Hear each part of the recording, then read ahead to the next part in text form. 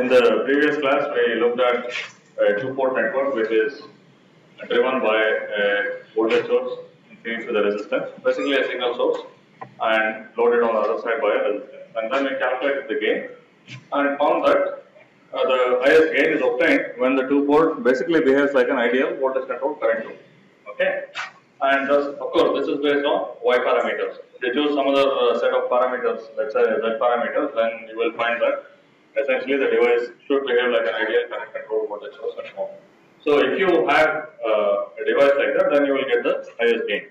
Now it so turns out that the devices that we do have in reality do correspond very well to what we get from Y parameters. Okay. In other words, the parameters we would like to have in the incremental two-port, the nonlinear two-port has the incremental equivalent of the nonlinear two-port. It's a linear two-port network with some Y parameters, and we would like them to be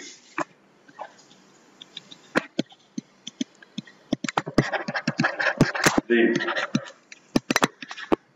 Okay. Now, what does it mean for the large signal characteristics? First of all, the large signal characteristics are you have two nonlinear functions of the two port voltages. Okay. And if you want to depict these graphically, you have to draw 4 graphs, each of those variables, I1 and I2 versus each of the independent variables. Okay.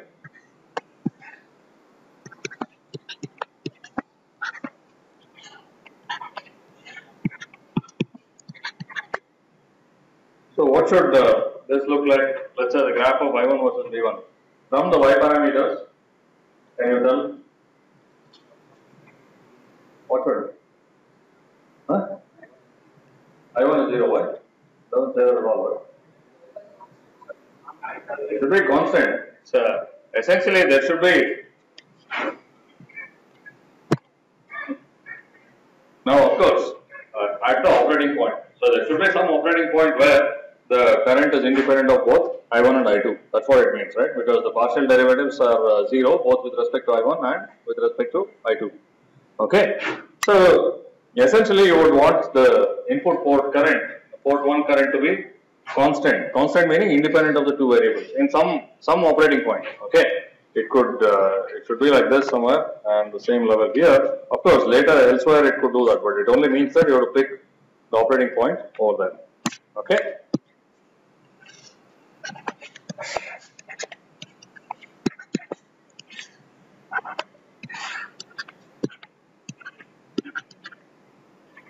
So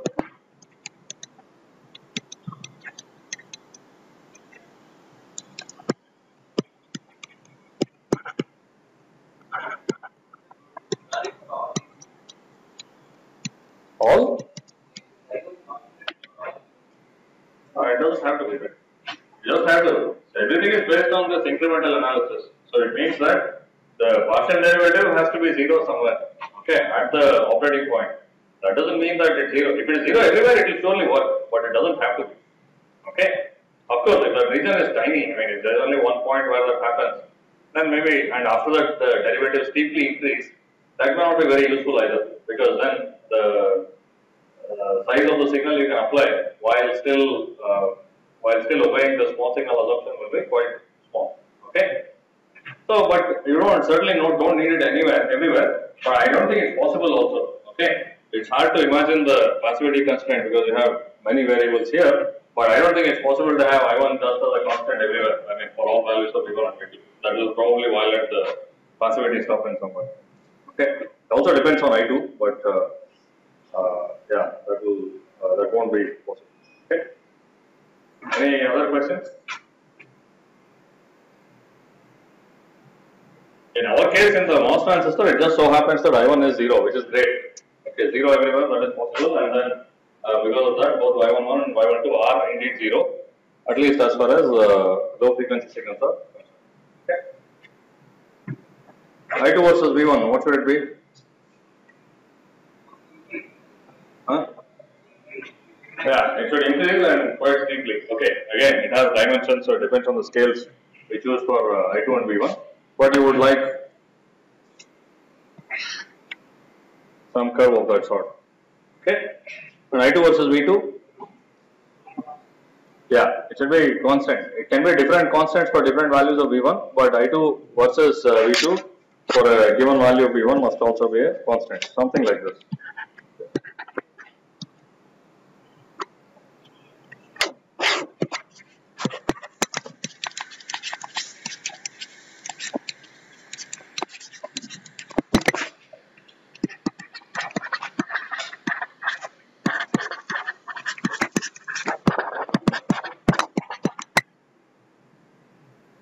Now, yesterday I also gave the expressions for the current MOS transistor. Does it follow this? It does, right? At least I1 anyway is exactly 0. So certainly these two are satisfied. And I2 versus V1, it is some steep curve. Of course, there is no such thing as the steepest, right? Unless it's a vertical line. So it has some square dependence on VGS, so there is some sharpness, and actually the higher you go, the steeper it gets, right? I mean, the further you go to the left, it's a parabola after all, so the further you go to the right, the steeper it gets. Okay? The slope itself goes on increasing, isn't it? It goes like that. Whereas I2 versus V2, in fact, we do have a constant region, of course. In fact, that's an example where I2 versus V2, it's certainly not constant everywhere for all values of V2, right? We saw that the drain current ID will be constant only if the voltage is beyond a certain value, which is VGS minus VT. Okay? That's fine. So, this is the kind of characteristic that you should have in a good amplifier device. Okay? So, it doesn't have to be a square law. I mean, in our case, we have VGS minus VT square. It doesn't have to be a square, but it has to be some steep dependence. Okay. Now, it turns out, which we will come to later in the course, there is also a device which is the bipolar junction transistor. And before the MOSFETs became very popular and MOSFET technology was perfected, they were the ones that were being used. And they also kind of follow this, except I1 is not exactly 0. I1 is some small number, but largely constant, I would say. Okay. Actually, it's not even constant with respect to V1. It's constant with respect to V2. And I2 is, again, there is some region where, just like this, above a certain voltage, it will remain constant, but below that, it will sharply change. Okay. It just means that you have to choose the operating point somewhere here. If the curve is actually doing that, clearly, you don't want to choose it here for an amplifier. Okay. And this part of it, I2 versus V1, it's even sharper in some sense than the MOS transistor, because there we have an exponential, whereas here we have a square one. Okay, exponential is steeper than square, right? So it does turn out that the devices we do have conform to this very well. So using this Y parameters for all our modeling also makes it convenient to analyze both MOS transistor circuits and bipolar transistor circuits using by and large the same method. Okay. Now going back to the characteristics, we have the MOS transistor whose controlling voltage, the current is primarily dependent on this VGS, the gate source voltage.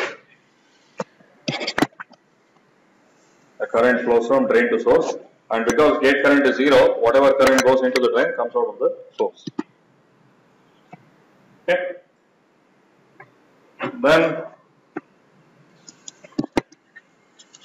there is a drain source voltage which does have some influence on the current. Okay.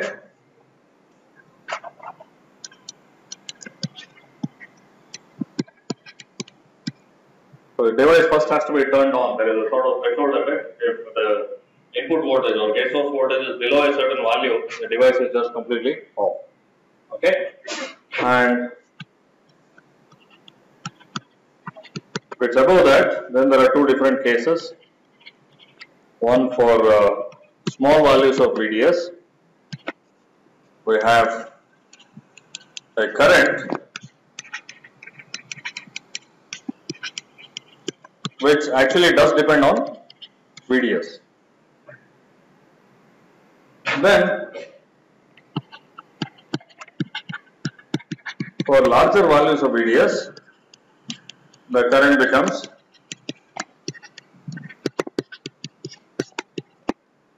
independent of VDS. Of course, this is sort of the zeroth order model of the MOSFET. In the simple model, beyond a certain value of drain source voltage, the current is independent of the drain source voltage.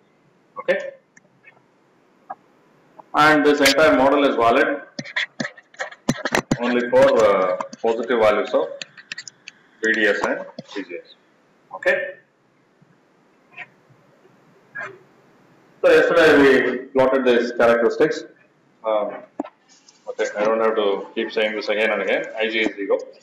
So yesterday we plotted these characteristics for a transistor which has mu and Cox of 100 microampere per volt square, a threshold voltage of 1 volt, and width over length ratio of 1. Okay.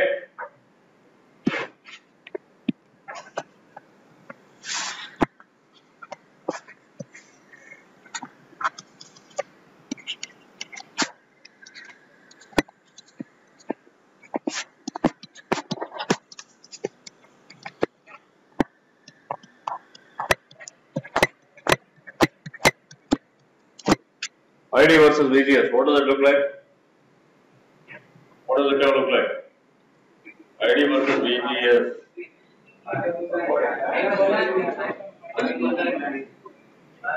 Yeah, for very small values of VGS, what is it? 0. Okay. Up to what point is it 0? VD, that is 1 volt. And after 1 volt, what happens? The threshold voltage is 1 volt. What is the current when VGS is 2 volts? So, now by the way, we have ignored the variable VDS here. I will assume a large VDS so that the transistor operates in saturation region. Okay. So, what is the value of the drain current for VDS of 2 volts? 50 microamperes. Okay. And 3 volts, 200, 4 volts, 450. Okay, so does that and so on. Okay.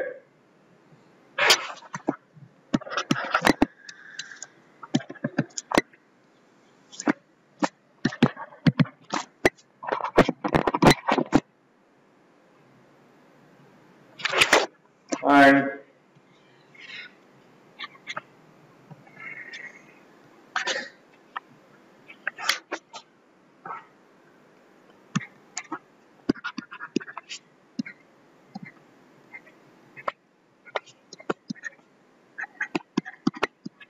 ID versus VDS, what does that look like? So, for VGS less than the threshold voltage, of course, there will be no current, and for VGS equals 2 volts, it saturates to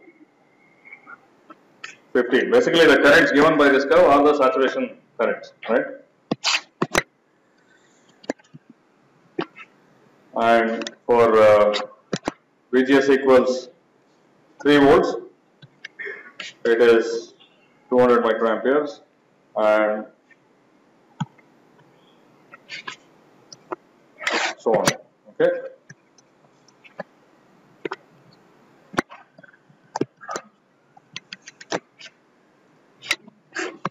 This is the saturation region. Okay. So for each one, the curve is starting from the corresponding VGS minus VT. So this is VGS equals 4 volts, VGS equals 3 volts, VGS equals 2 volts. Okay. And below that, it falls to 0. Okay. If you join these points,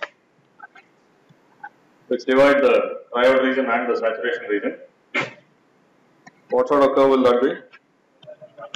Parabola. Huh? Yeah, the same as the other curve, but shifted to the left by 1 volt. Okay.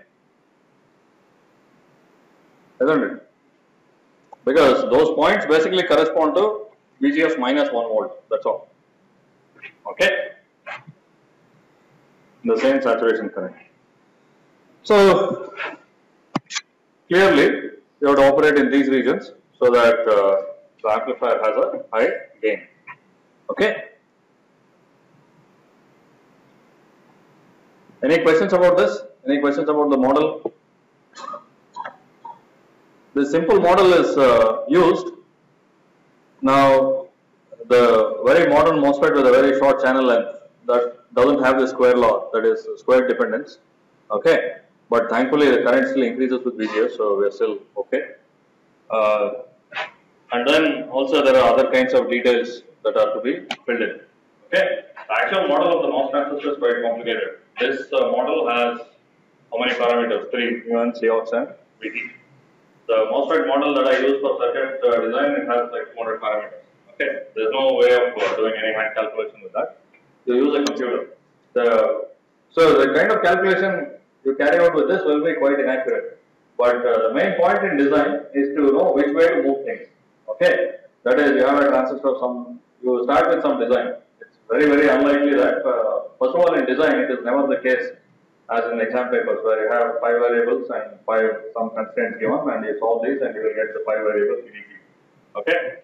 Invariably, the number of variables will be many more than the number of constraints. So, a lot of things are based on judgment and experience. But of course, that's not a catch-all for doing some random stuff that you want. Okay? So, it has to be informed by some theory. So, this kind of theory is still useful. It will guide you in which way to go. Okay? So, you design something, let's say, based on the crude model, and then you put the sophisticated model, you find that the gain is small. But the crude model is still useful, it will tell you what to do to the MOSFET, for instance, or maybe to some other component in the circuit. Okay? So, if you want to increase the gain, you have to change things in some way, and that's what you get out of all of this. In general, all of the theory is like that.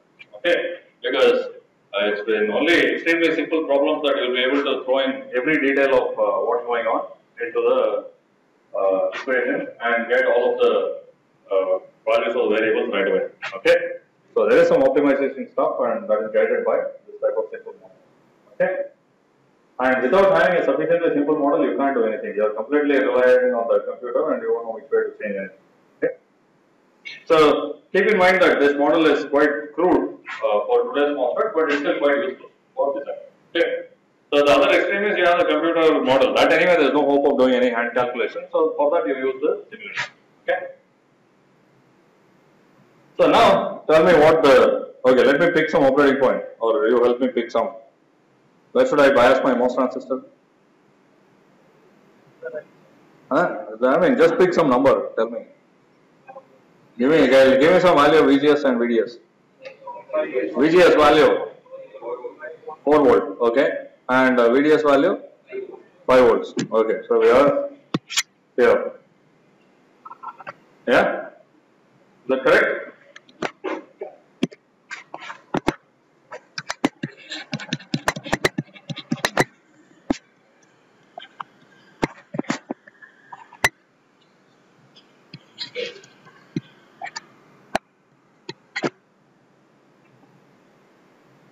Now,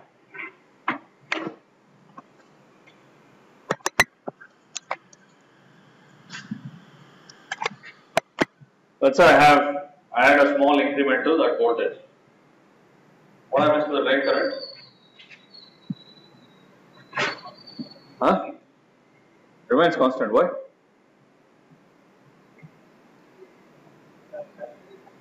It changes. How much will it change by? Huh? Yeah. So calculate the small signal model and tell me. Okay. Yeah. What is the value of Y21? Okay. First of all, what will be the small signal model of this? So we have the gate, drain, and source. And in the small signal model also, I have the gate, drain, and source. So what will be in the small signal model?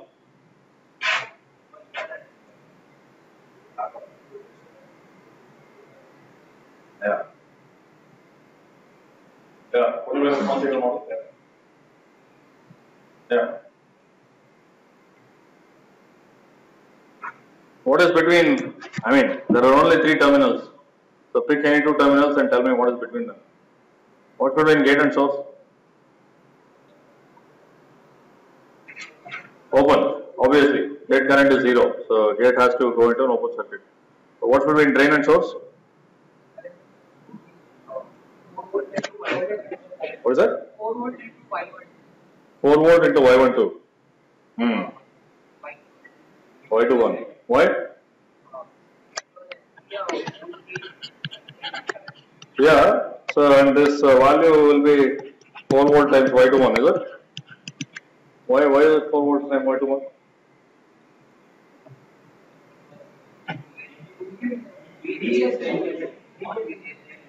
You are mixing up the large and small signals already.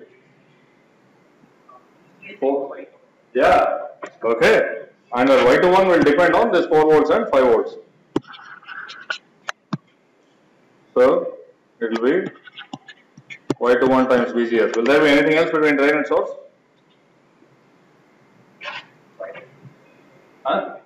Resistance. Parallel resistance. What's the value of the resistance? Y22. How much is that? 0. So okay, it's not there. Okay. So please calculate the value of Y21 for this operating point. What is it? What is Y21? How is it related to the latch signal characteristics? Huh?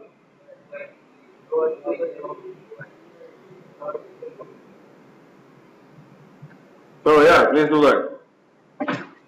First find the expression for the small signal parameter. I mean, in this case we have only one, right? Y11 is 0, Y12 is 0 and Y22 is 0. So Y21 only. So what is the expression for Y21 in general and also for this particular operating point?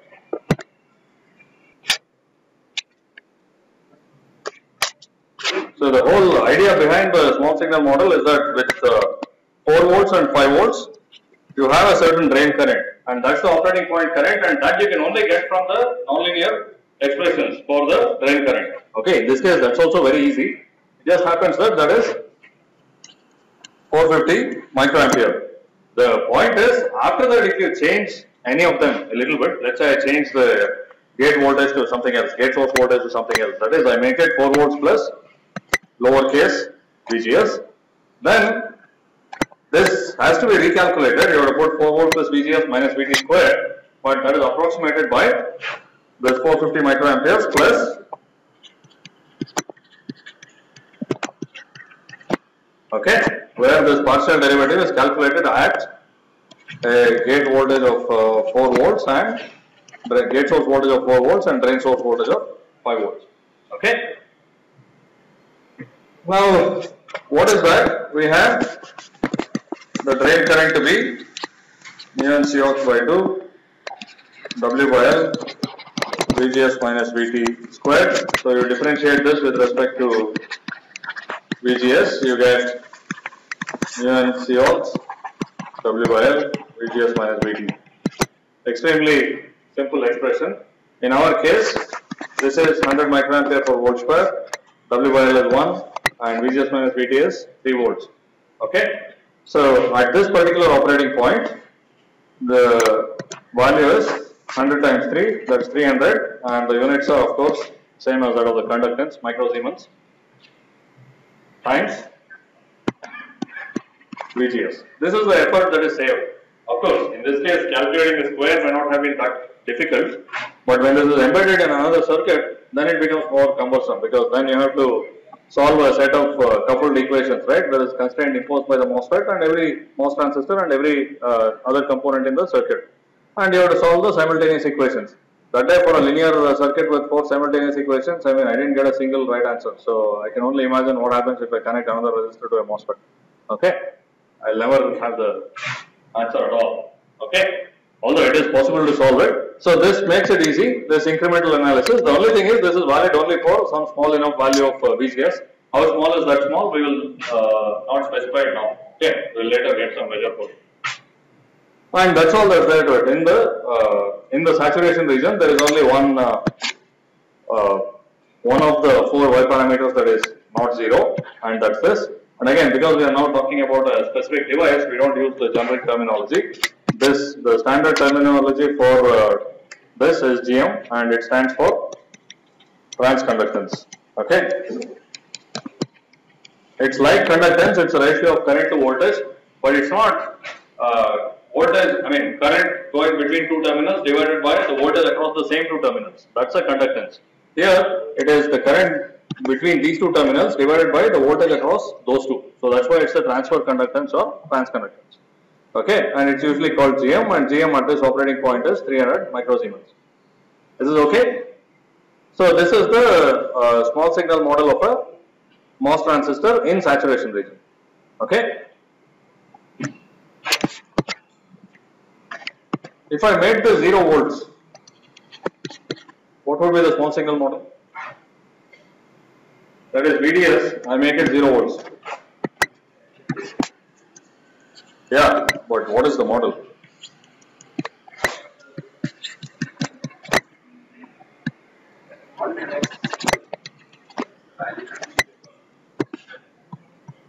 The model remains the same as this.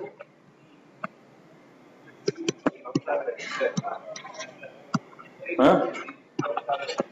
Y22 will not be 0. That's pretty clear because this we are operating here. The slope is not 0 clearly. Okay.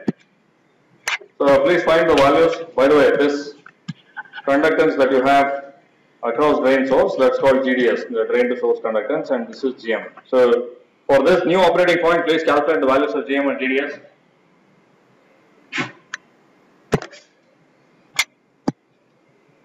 So what do you get? What's the value of GM? GM is 0. Okay, and GDS? 300 microsiemens. Okay. So now we are in this linear or triode region. So ID is mu Cox W by L VGS minus VT times VDS minus VDS squared by 2. Okay. So GM is the partial derivative with respect to VGS, which is mu Cox W by L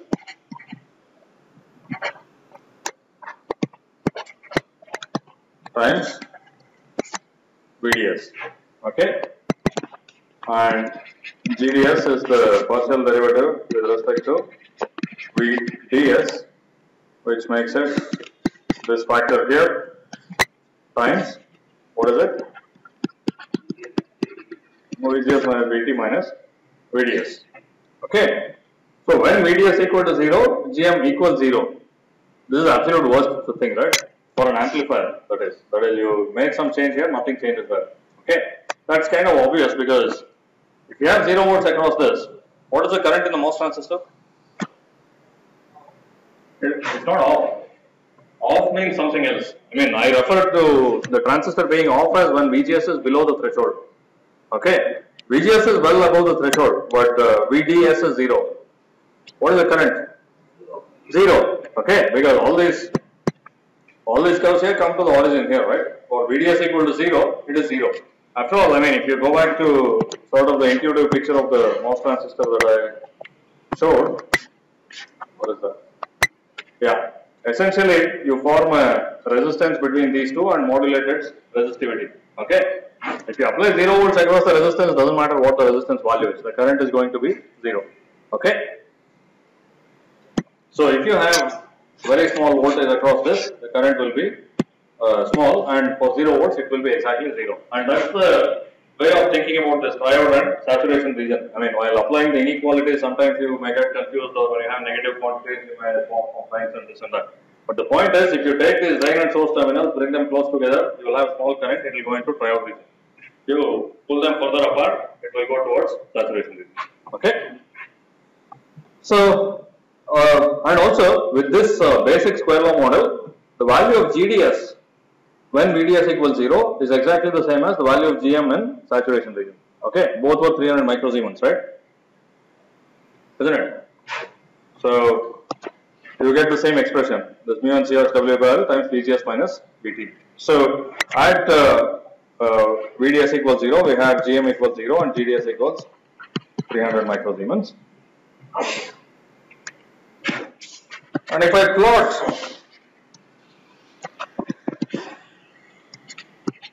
GM versus VDS for a given VGS, what does that look like? GM versus VDS. What kind of variation will we have? Yeah? Linear. So it starts from what value? 0. And what happens? When does it reach the, does it go on increasing?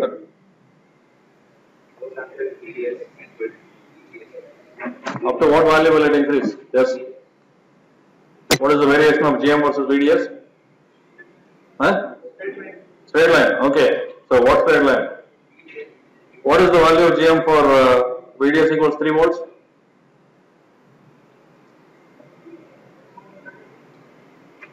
VDS equals 3 volts. 300? Yeah. So 300 microsiemens. What happens beyond that? After that it doesn't change, right? Okay. And if I plot GDS versus VDS, what does that look like?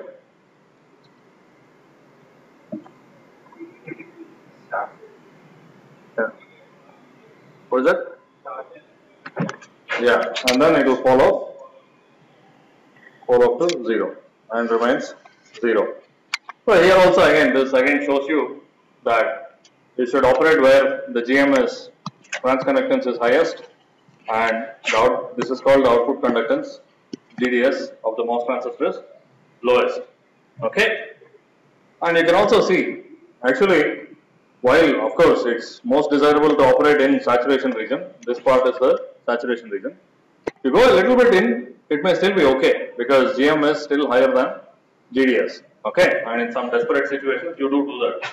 There will be some constraint that you can't have as much VDS and you may have to go into it. But as you go further and further in, the gain of this keeps on reducing.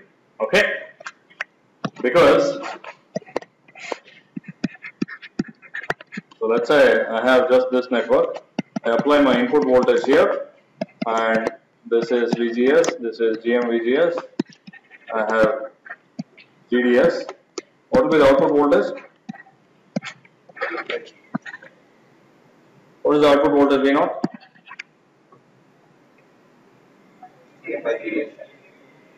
Yeah. Minus GM by GDS times VI. Okay. Now, if this were the small signal model of a MOS transistor, this number of course would be highest in saturation region, and as you go into the triode region, it will start falling, and it will finally fall to 0 when you go to the origin. Okay, so obviously you have to keep on this side. Okay. Any questions about this? This is the very basics of the MOS transistor. We know the large signal model, now we know the small signal model as well. And the small signal model in saturation region is really simple. It just has a single voltage controlled current source, exactly as we wanted. Okay. So now if you have a certain load resistance and you want a certain gain, all you have to do is to decide the value of GM, and then based on that choose the operating point. Okay, you have to go backwards while doing design. I gave you the operating point and asked you to calculate GM, but usually it's the other way around. You have some functionality for the circuit that you want to achieve that will tell you that you want to have a certain GM, and that will tell you how to set the operating point. Okay. Now let me digress a little bit from amplifiers. So if you look at this expression in the triode region,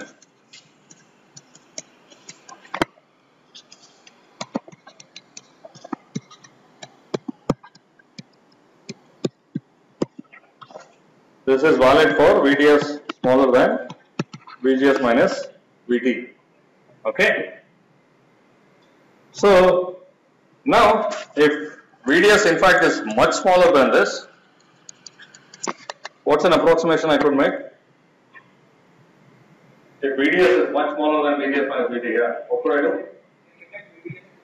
Yeah, we can neglect VDS square by 2, okay? Or if I factor out VDS here, I would have VGS minus VT minus VDS by 2. So I'll neglect that completely.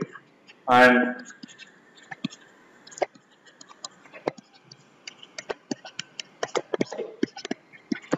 write it as this, okay? And just to remind you, this is VDS and that's ID flowing from drain to source. What is special about this? What is that? Yeah. What is special about this relationship? It's linear. ID versus VDS is linear. So it's exactly as if you had a resistor between drain and source. Okay. And what's the value of the resistance? Yeah. So this number here is the conductance, and the reciprocal, of course, is the resistance. Now, what is good about this is that this resistance depends on VGS. Okay. So it's actually an electronically controllable resistor. Okay. So in general, if you can control any quantity electronically, that's of interest, because today everything is done electronically, right? So if you can adjust something electrically, that is good. Okay. Whereas if you take let's say a piece of metal or some other resistive material, how do you change its resistance? You have to cut a different piece, right? You have to basically use a different length or a different width or something. I mean, that's not something you can do on the fly. You can make a different value of resistance, but that will be a different resistor. But this is an electronically tunable resistor and it has its uses. And because this relationship is linear, this region is called the linear region. Okay. Of course, it's not perfectly linear. If we go back to the curves, near the origin there are straight lines of that slope, and after that they start deviating more and more. Okay. But there is some useful range of voltages where you can just think of it as a linear resistor, and it is actually used like that. And also the fact that you can tune the resistance value with VGS is interesting. Okay. So we don't use much of it for making amplifiers, but there are other applications for it. Okay. Any questions about any of these things?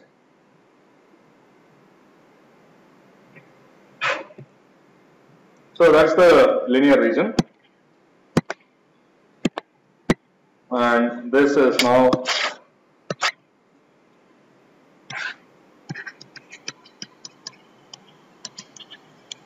when I say electronically, by adjusting the value of VGS, tunable resistance. Okay.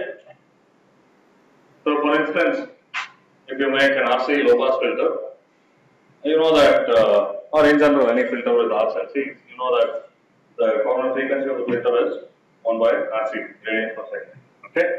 If you made that R using a MOS transistor, you can change the frequency also. You can make it electronically tunable. Okay. So it is used like that sometimes. Or any other thing you can imagine. Now, let's go and design an amplifier.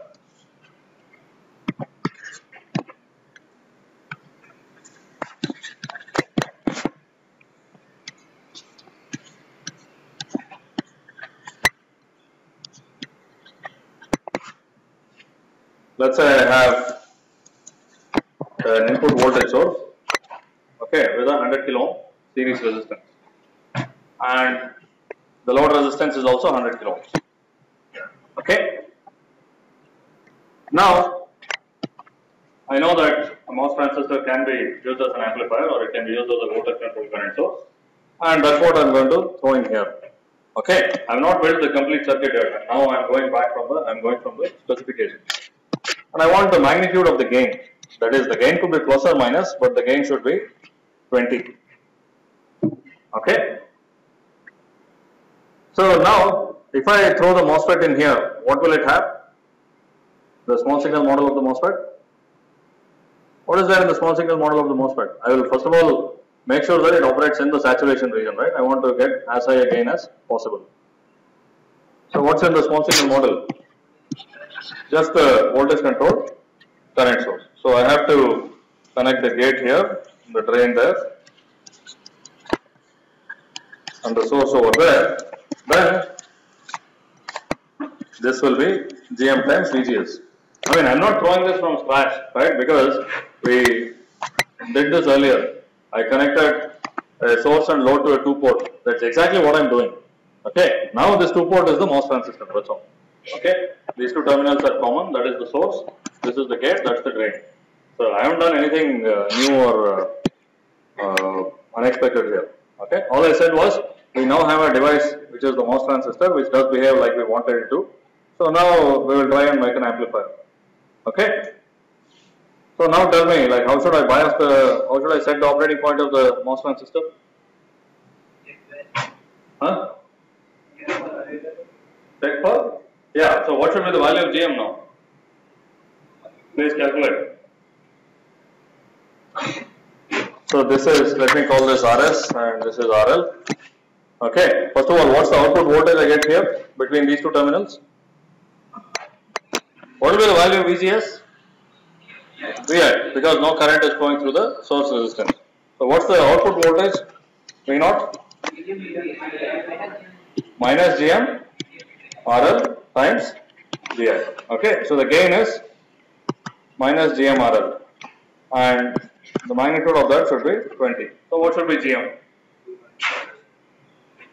Please calculate. I mean, this is an extremely simple calculation, right? I don't have to prompt every time I say ask for some calculation. Yeah. 0.2 milliwatt, millisiemens. Yeah. So GM times 100 kilo ohms should be 20. This gives you GM to be 0.2 millisiemens or 200 microsiemens. Okay. I mean, I already know that the sensible way to, this is the GM that we want. Okay. Obviously, the sensible way to bias, set up the operating point is to set it up in saturation region so that we get just this GM and nothing else. So what should be the operating point? To get a GM of 200 microsiemens, what should be the operating point?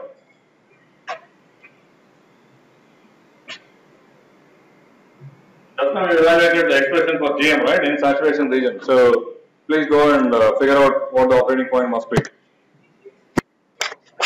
In saturation region, the expressions for GM is neon Cox W by L VGS minus VT, and this is 100 microampere per volt square, and obviously then VGS minus VT must be 2 volts or VGS must be 3 volts.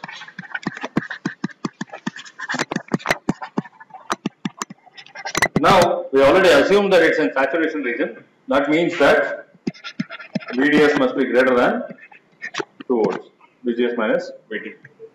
Okay? Is this fine? What I did here, I have a source which has a source resistance of 100 kilo ohm and a load resistance also is 100 kilo ohm. And I want to make an amplifier so that across the load resistance I get 20 times the input voltage.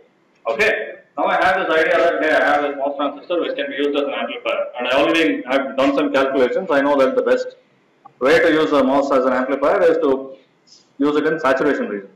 Okay, so if I use it in saturation region, all I have in the MOS transistor is a voltage controlled current source in the as far as incremental quantities are concerned.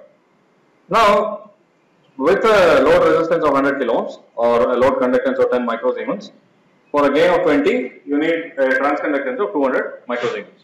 Okay? Then I'll get a gain of 20 or minus 20. We won't make that distinction now. Okay? And to get a transconductance of 200 microsiemens, I need to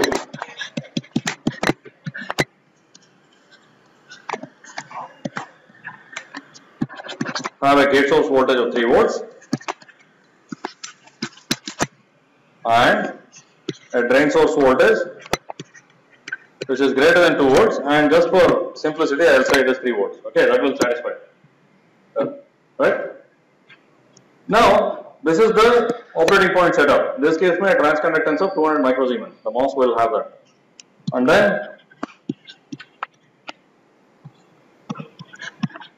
this is the picture I want to have for the small signals. This is GM, VGS, where this is gate, this is drain, and this is source, RS, VI, RF. By the way, if some of you are still confused about what the small signal picture means, please let me know, because that's extremely important. The small signal picture refers to the incremental quantities. You have some operating point values and any voltages anywhere changes, only the changes can be represented by this model. Okay, the total quantities cannot be got from this model. So now this gives me, I mean, if this is 200 microsiemens and that's 100 kilo ohms, it gives me a gain of 20, minus 20. Okay. Now, of course, what is this? Like I said, this is the incremental equivalent or small signal equivalent of the amplifier. That gives me gain of 20. And this is how I set up the operating point. Now, I have to now actually connect the input source and the load to the actual circuit, to the real circuit, so that final incremental picture looks like this. How do I do that? You understand what I am saying? The picture on the right side is just a representation for small signal increments. I have to, this is how I set up the operating point. To this, I also have to connect the load resistance, I have to connect the input source. Input source means VI and RS. So that finally it reduces to this. If it does that, then across RL I will have 20 times, minus 20 times VI. Okay, how do I do that? Please think about it. We will continue from there in the next class. Okay. And this is how all of the synthesis will go. You will have some function. That function will be basically what should happen in the incremental or small signal domain, and then you have to translate that to the actual circuit.